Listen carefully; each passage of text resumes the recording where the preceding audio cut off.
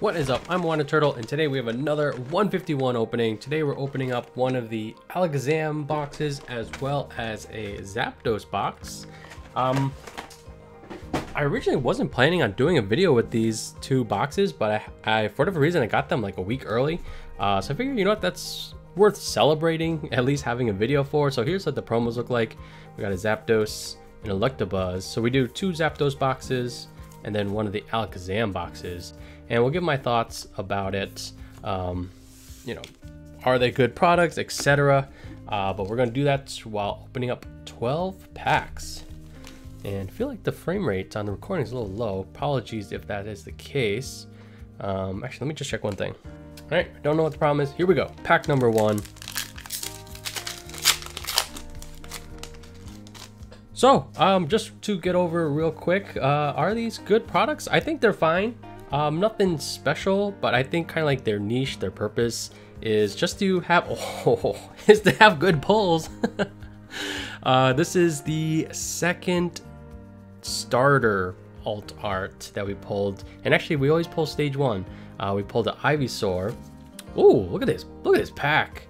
Not the home runs, but very loaded indeed. So yeah, while I don't feel like the product is anything special, the pulls are. Let's take a look at you real quick. Wow, apologies if the frame rate is poor, but that looks really nice. You're definitely going into a penny sleeve. And I'm not sure how I feel about these full arts. My initial thought is, you know, it's a full art, they're nothing special, but everything is so hard to pull in this set. Maybe it's a starter, so maybe it's still worth getting graded. But yeah, I feel like these products are just to be on the store shelves. You know, if you want to crack some packs, just pick these up. Yeah, it comes with the promos, but they're nothing special. One thing I will say is that the Alakazam, so it doesn't have like the jumbo card like in the background, and as a result has a nice little form factor, which I actually do appreciate. You know, if you kind of collect sealed products, and over time it just takes up so much space. So the form factor I do like, although if that was really what you're optimizing for, you should be getting the bundles, I suppose. I imagine that is the like densest. Although ironically I don't have any bundles. We got a Dragonite into a Moltres. The bird tease continues with these bird promo boxes. And yeah, shout out to all the patrons out there. I know people, a few of them have been talking to me about how they busted a bunch of products, and yeah, the struggle is real for this set. And while yeah, it feels bad, I'm starting to appreciate that more and more.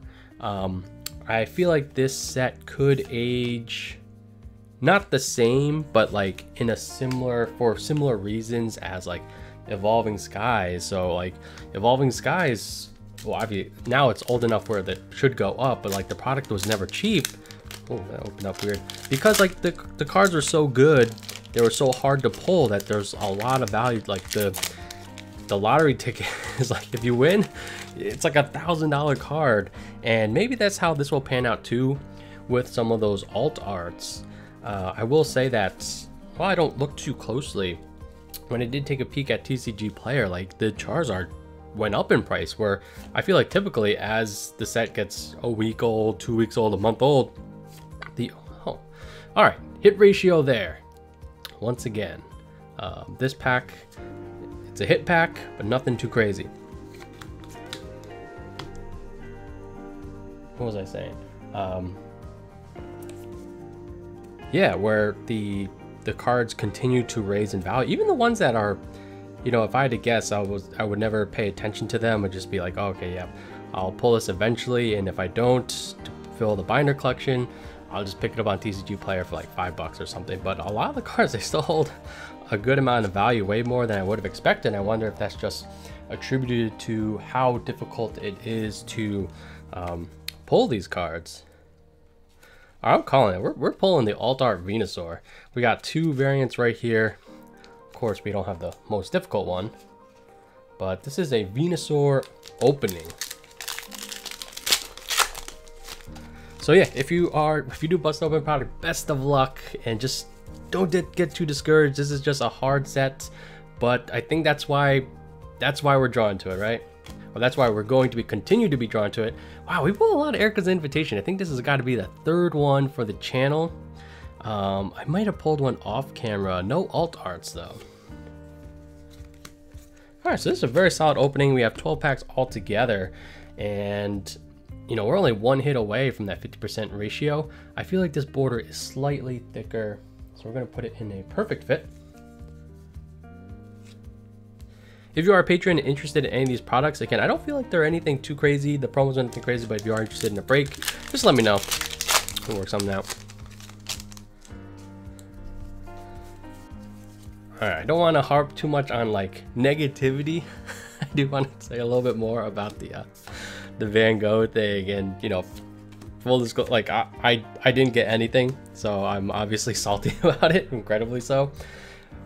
However, I did have like a last ditch effort where I actually know someone that lives in the Netherlands and is going to make a trip out. So I was like, all right, you know, I have a safety net. I'm not sure if safety net's the right word, but you know, someone I know nice enough that will send me a promo. But as of like an hour of filming, there was like a Twitter post or something where you'll still get your free one if you go to the museum and you participate in the activities. But like basically all the merchandise is gone. And I think the thing that just bugs me, and I'm curious how that all was planned, is just like, I am surprised that if anyone is surprised that this happened. It feels so foreseeable, and I'm just wondering if people in whatever organization, company that organizes these things, like, yeah, this is probably going to happen, but you know, maybe that for whatever reason they can't do anything about it. But I feel like it would have been so easy, even like the online thing, although that's always going to be a fiasco with bots and stuff. But at the museum, it's just like, yeah, limit one thing, one per, I guess, per person. And I don't know, maybe that has other consequences with people not following the rules, but it just feels so avoidable. And you know, this is like a situation where this is why we can't have nice things, or you know, letting people left out. And I feel like if you're the organizer, you're the Pokemon company, it's like, do you want to see like the crazy scalping where, you know, a free promo is going for like 300 or hundreds of dollars? Like, I'm not sure what it is that they want to have happen, but like if they do want it to be more available, like everyone ideally gets one, I feel like they could have made very simple strides to get closer to that. And you know, I have no idea how they determine how much stuff gets printed, but I feel strongly that if there was like, I'm trying to think, oh, let's think like the Charizard UPC. I'm not sure what, everyone has a different definition of success, but in my, oh, we got all the little birds. But I feel like that one was a great success in that it's still available, and I think you can buy it on eBay for less than MSRP still, but it's just such a solid product. The promos are amazing, and I feel like that's like a perfect implementation. Just keep printing it. And maybe some people don't like that, but I think that's perfect for like a modern product. And I think this is one thing, maybe they made all they could, but if they could have made triple, it still might be sold out. But combined with some kind of reasonable thing where you can only pick up so many, I feel like we'd be in a probably better state. Who knows, maybe we'd still be in the same boat, but I don't know, I'm surprised, if anyone is surprised, that things played out the way they did. And of course, I'm very, very salty because I have nothing to show for those things. Although I think I'll probably get one promo, which I'll be happy with. All right, so this kind of ended up being a complaint fest, which I don't like. Very solid opening. We did get a starter alt art. We're only getting stage 1, so although I would prefer the basic or stage 2, but we'll take it. We got a nice full art supporter, very solid hit ratio. So yeah, maybe these products are good. I kind of would never buy based on like some YouTube video, but here we go, last pack. I knew it. Oh my gosh, wow, what a great opening. I'm so glad I decided to do this video. You know, it's like I wasn't planning on it, but it's like, you know, we got this stuff early, might as well. And wow, what a pack, holy moly. All right, guys. Yeah, I just want to say thanks for like, I got the UPC early too, and I think that video did like the best of, I don't know, most of my videos throughout this channel. So appreciate the support on that, although I think it's just because I got the product early.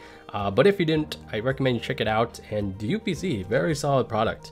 Love the way they implemented it, and kind of like the Charizard. I hope they just keep making it so, you know, it'll be years before this thing is selling for double the price. And I think that's just sounds like a win-win-win for me, in my opinion. So very nice centering. We did get the Venusaur. All right, this is this is by far the strongest opening for 151 to date. And wow, what a hit ratio! 2 alt arts. Oh boy, this could spell trouble. Maybe there's going to be more 151 openings of these products until I get completely hosed. But yeah, if you're a patron, you are interested, let me know. But yeah, I think that's all we have today. Great opening. Finally got a stage 2 alt art. Now we're gonna hunt for the Charizard, obviously, but then some of those basics, because I think they're really cute. So thanks for watching. I'm Turtle. I'll catch y'all next time. Peace.